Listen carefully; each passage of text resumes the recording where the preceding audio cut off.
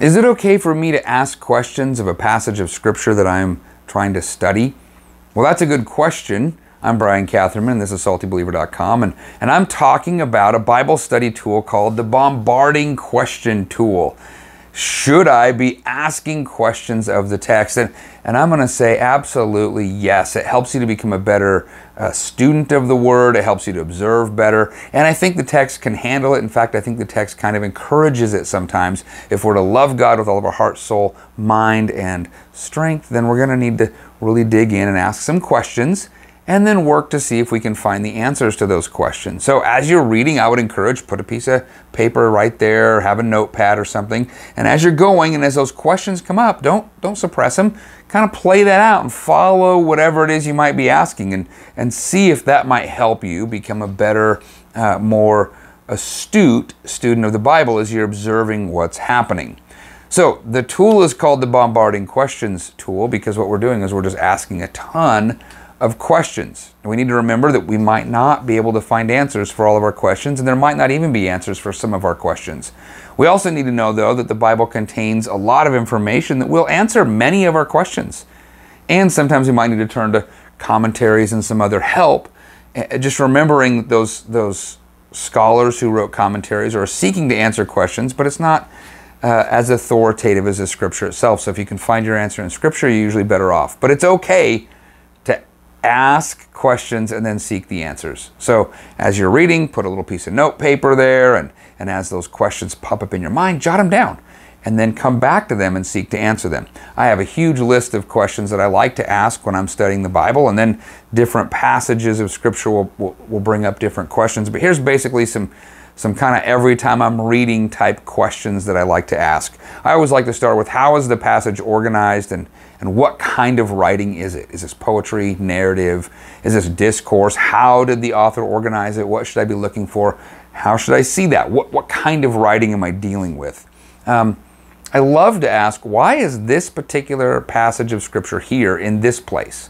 Why did God see fit to put it in this particular book of the Bible, in this timeline of the Bible?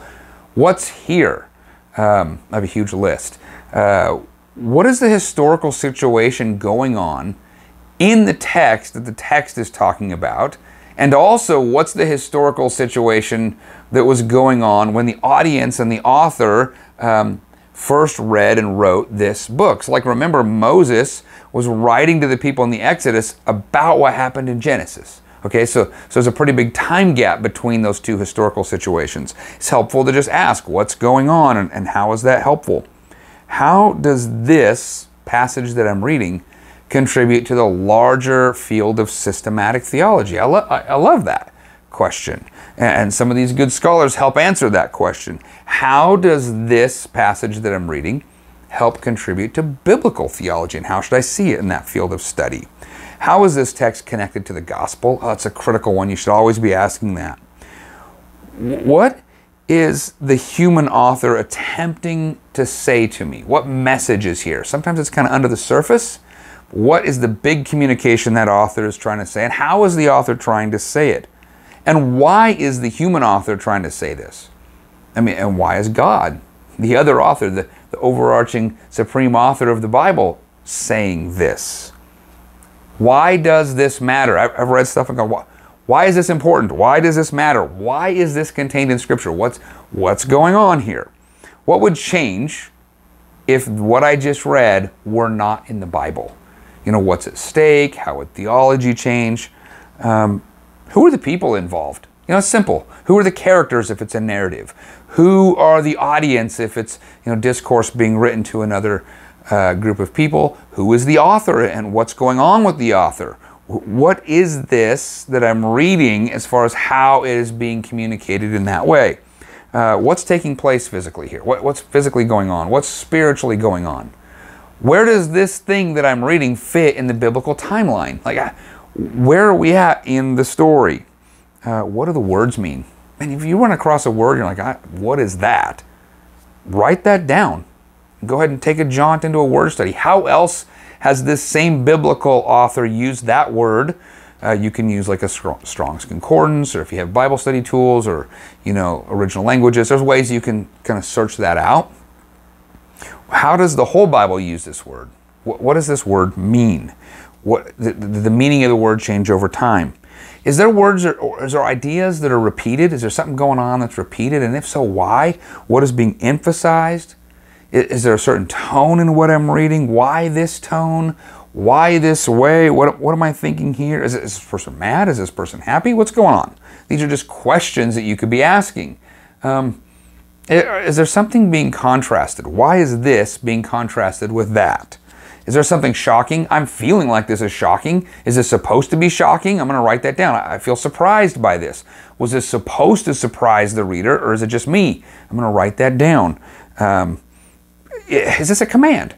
Or is this a promise? Or what is this communicating from God and in what way? And then as you're going, and there's lots more questions that are just general questions, but as you're going, ask specific questions of the text. One of the guys I'm teaching with says, why does the snake or serpent talk? Is it a snake? Is it a serpent? Does that matter? Why did God intervene with a miracle here? Is this what we would have expected to see or not expected to see? Why was this guy only wearing a linen cloth that the Roman guards got and he ran away naked? And why did that even get included in this particular book? And here's one that's really fun. Why, when Peter was denying Jesus, does the author mention that it was a charcoal fire? And then again, later when Peter's being restored and Jesus is making, the fish and Peter's there, is it again a charcoal fire? Why this kind of fire? Why that kind of fire? Sometimes, you know what, you're not going to find answers and it's not going to be important. It's just an interesting detail. What's a broom tree and what's happening here? And sometimes, there's going to be all kinds of stuff that get unlocked because you're chasing down answers to your questions. I know there are many preachers and many commentators who will just fill a page with questions before they move on from just the reading and rereading process and start working on additional material. I do the same thing. I set a time and I just sit, work through a text and ask all the possible questions I can think of. I try to exhaust my mind of every question, and then I look at that. Some of them pretty simple. This is clearly poetry or whatever. Some of them not so simple. Some of them not very important. Some of them very important. And so as we learn to be better about observing what we see in the text, we need to bombard that text with questions. And then I would add this, before you start the process, during the process, and even after the process, be in prayer.